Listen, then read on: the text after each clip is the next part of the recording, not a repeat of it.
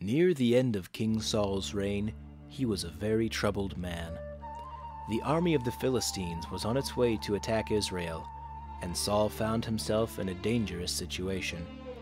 He had prayed to the Lord for guidance on what to do, but the Lord had not answered the sinful king.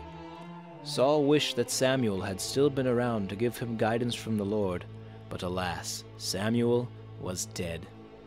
But then Saul got an idea.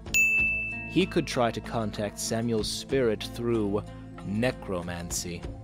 Necromancy had been banned in the kingdom by Saul himself, but with still no response from the Lord, he decided he was out of options.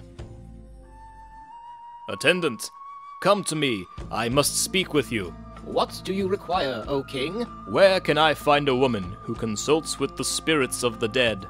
"It is known that there is a woman in Endor who practices such witchcraft." After discovering the location of the Witch of Endor, Saul disguised himself, for fear of being recognized, and set out to Endor to find the woman.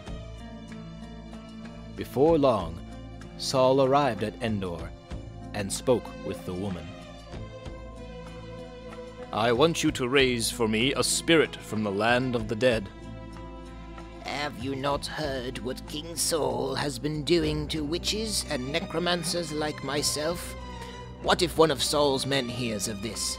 Are you trying to get me killed?" "As surely as the Lord lives, no harm will come to you because of this." "Oh, very well. Who is it then that you wish for me to raise for you?" "Samuel, the prophet."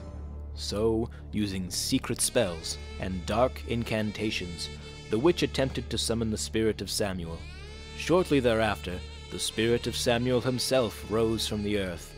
Upon seeing the spirit, the witch was shocked. Perhaps this was more than she had bargained for.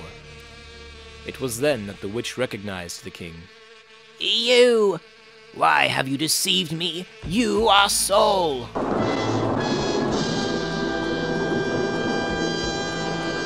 The spirit then spoke to Saul. "Why have you disturbed me, Saul?" "Please, O Samuel, I need your wisdom. The Philistine army is about to attack Israel, and I do not know what to do." "O Saul, you have been a sinful and disobedient king. The Lord has turned away from you and become your enemy. I cannot help you anymore. Soon, Israel will be handed over to the Philistines, and you, O Saul, will die." No!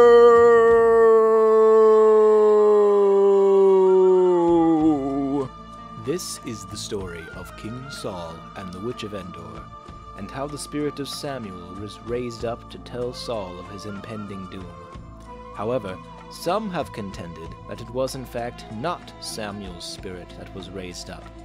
Some say that it was indeed a demon or some other spirit, only imitating Samuel. But which was it? And what implications does all of this have upon our theology today?